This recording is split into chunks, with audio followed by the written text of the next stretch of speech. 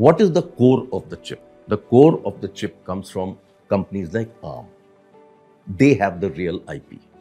Most of the chips that are made all over the world are using ARM technology. Now, a parallel route has opened up 5-7 years ago, which is called RISC-V.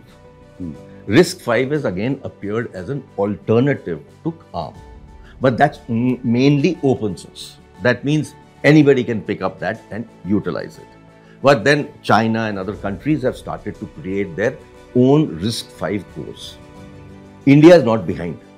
MeitY actually started this whole process of RISC-V promotion.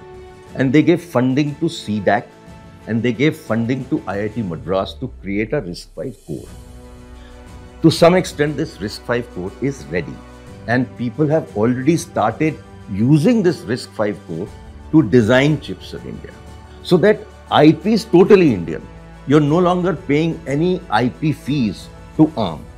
That actually is a great direction for which MeitY should be really complimented for starting this whole process.